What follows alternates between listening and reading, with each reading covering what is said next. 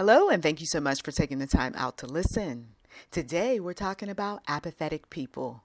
For those of you all who are not familiar with this channel, welcome. Please do like, subscribe, comment if you have received value.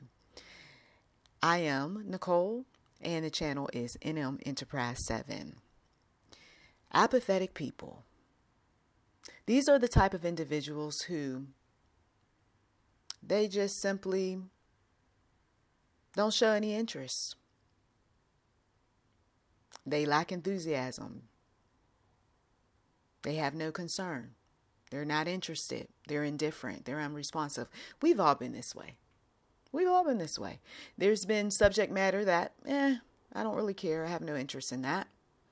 There's been times where we heard conversations and we were indifferent to the subject matter. Okay? Apathetic people have also been called impassive, phlegmatic, stoic, and stolid. Okay? They're just unresponsive people. Now, it's not a problem to be this way just in general about certain subject matter, interest, things like that. But it does become a problem when people are excessive. They're like this about everything. You talk to them about something and they're unresponsive. You talk to them about another subject and they're still not really acting a bit interested, even though you may detect that this person might be interested. What is happening? What type of mental health issue is going on? They could be depressed.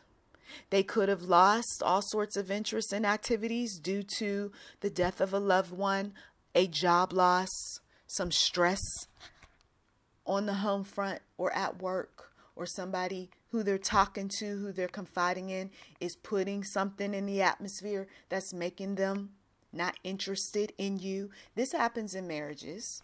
This happens in friendships. Who are you talking to? Who are you confiding in? Do you have old feelings for?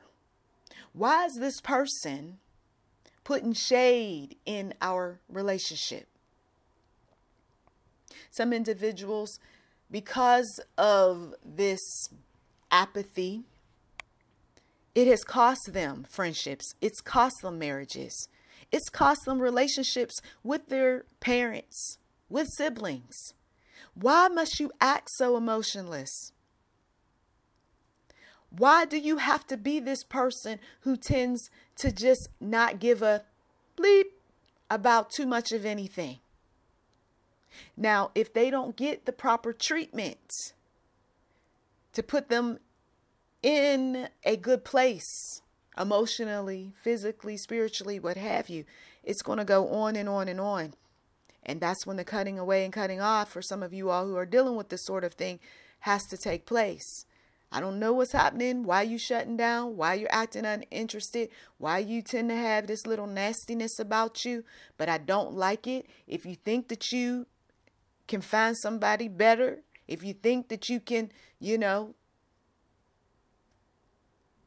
portion me away or what have you, you're doing a good job, you see. Sometimes you got to just call a person out on it. You used to act like this, but now you're acting like that. What's going on? Is there something that we need to discuss? Is there something that, you need to get off your chest?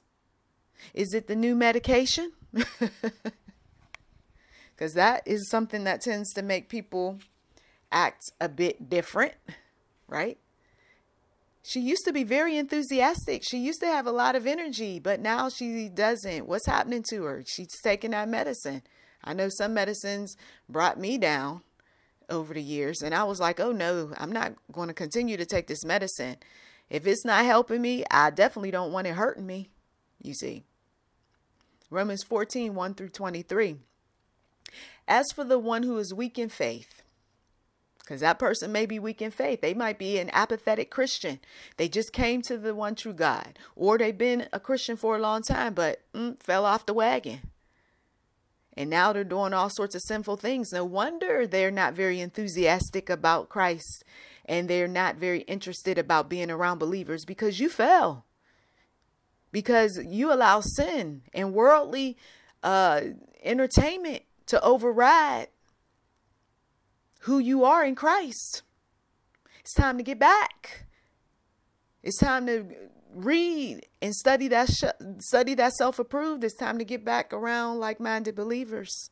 Because, you got to recognize these sorts of things, oh child of God, when you've fallen.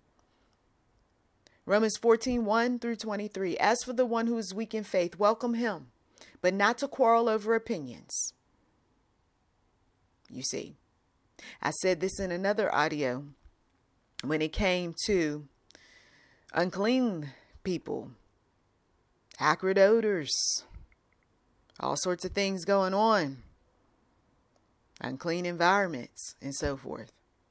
We recognize that somebody has an issue, but we're not going to quarrel over what they believe about themselves. We're not going to quarrel over what they accuse us of being our personal opinion when facts show. Okay? What we will do is we will respect what they're saying, but we will disagree. Because now what is happening with the apathetic person is it is impacting a relationship. It is impacting maybe how they parent children. It is impacting their wallet or your wallet.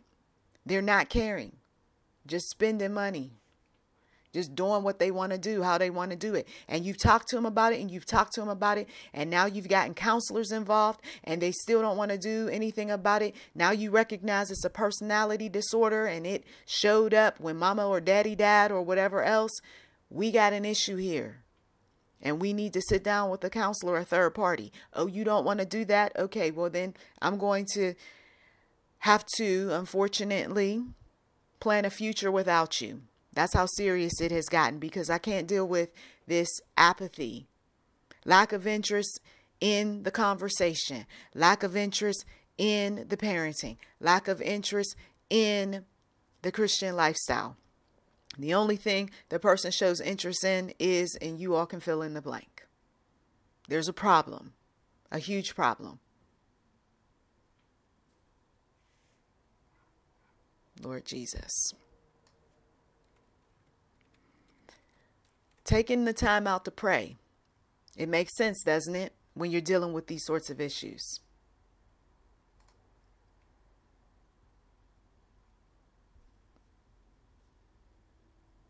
Because some of you all have demonstrated that you may be, let's say, a warrior, a fierce believer. That person may be turned off by that sort of thing. So now you have to stand down a bit. Have your warrior mentality for Christ. Maybe in your household by yourself.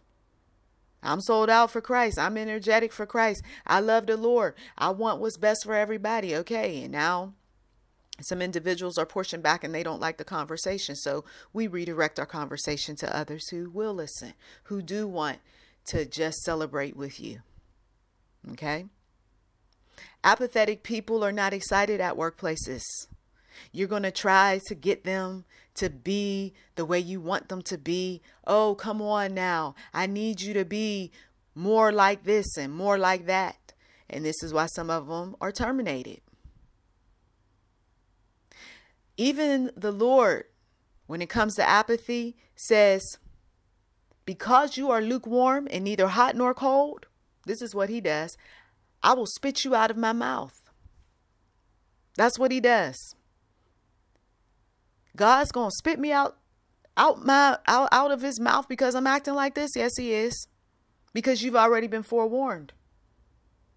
You've already been told that if you don't have that type of enthusiasm, that type of energy to bring to the organization, we can replace you. If all you want to do is sit up there and do a half you know what job, you can be replaced. And it's hard because sometimes apathy can be confused with I'm just getting older. I get it, but we need an older person with a lot of energy. because we need to move forward. We need to move the needle. We need somebody who is going to jump up and down. Well, I'm too old to be jumping up and down. Well, we need to replace you. You see? And some folks don't like that. I don't see why they should do that to me. I mean, I got all these years of experience, but you don't have, Lord Jesus, enthusiasm, or you don't act like you're concerned. Young people are very observant. They pay attention.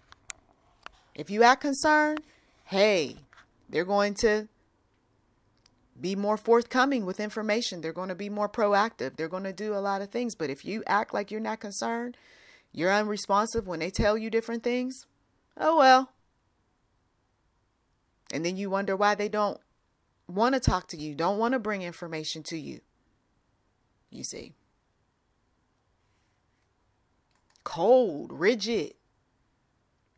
There's so many people in this world that show these sorts of attitudes, and we don't want them to be the business owners. We really don't. We don't want them to be the managers and the supervisors, the leaders. We don't want them to even be parents. I know that's controversial. Because if you're not going to bring an energy into this world, then don't steal mine. We have gone to the one true God and said, God, I mean, I know how you feel about certain things, but can you please turn some situations around? Cause some people to not have opportunities, to bring our enemies down. We've already loved them, but we're tired now, Lord Jesus.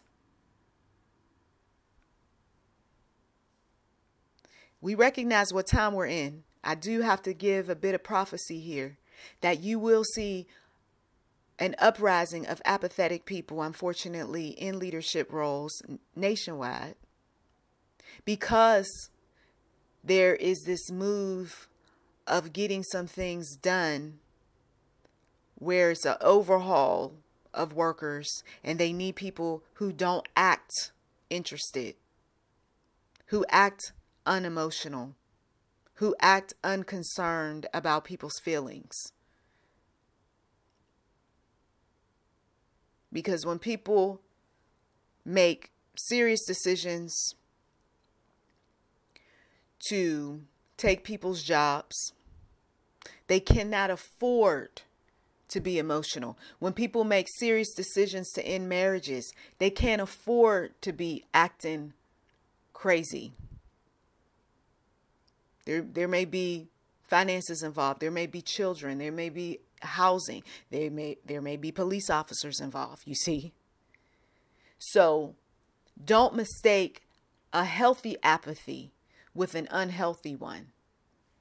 We've already covered an unhealthy one is one that's excessive. That person is like that all the time. Mayo Clinic defines apathy, abnormal apathy,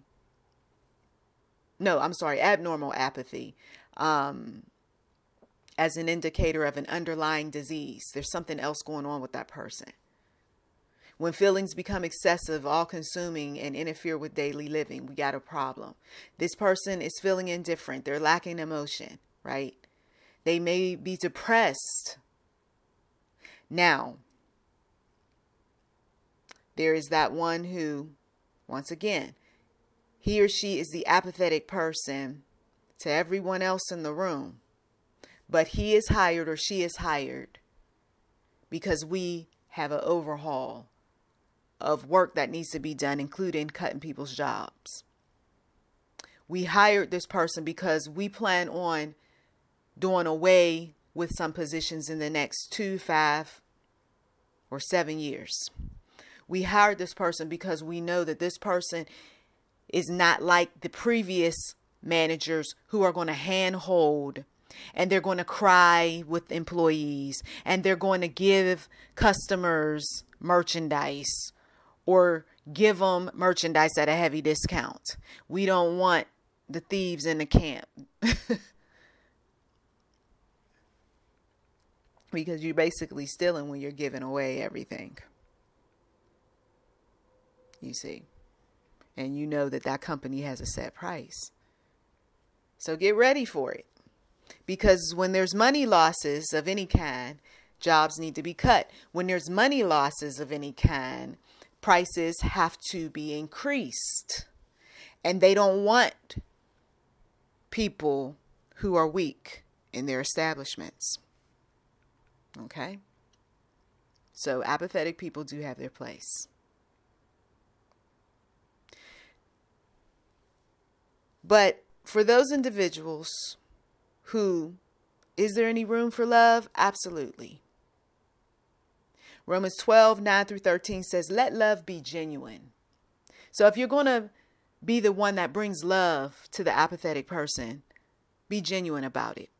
If you're going to be the one that loves those individuals who act uninterested and unconcerned, then don't beat them over the head about their personality issues, their depression, whatever they're going through.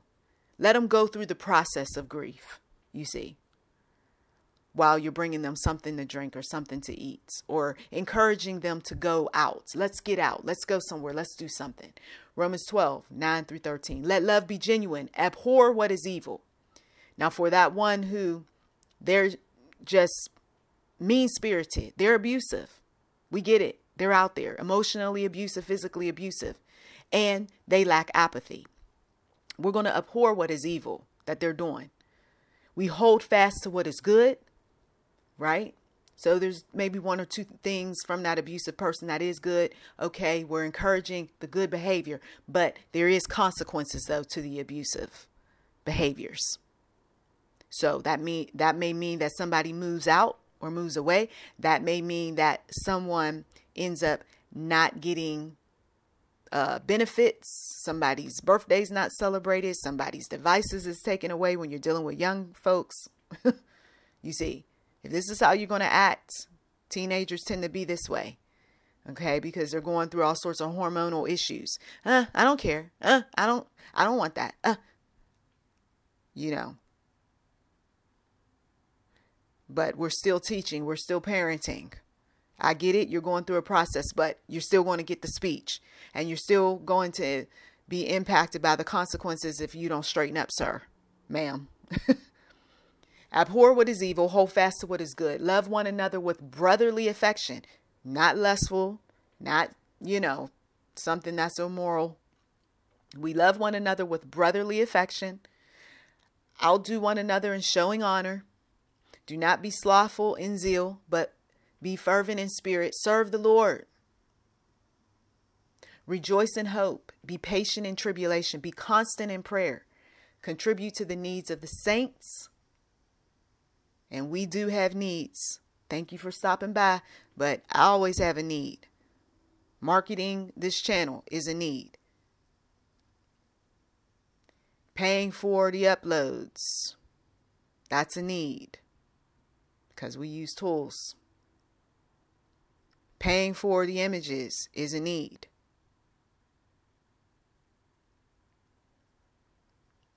Paying bills just in general is a need.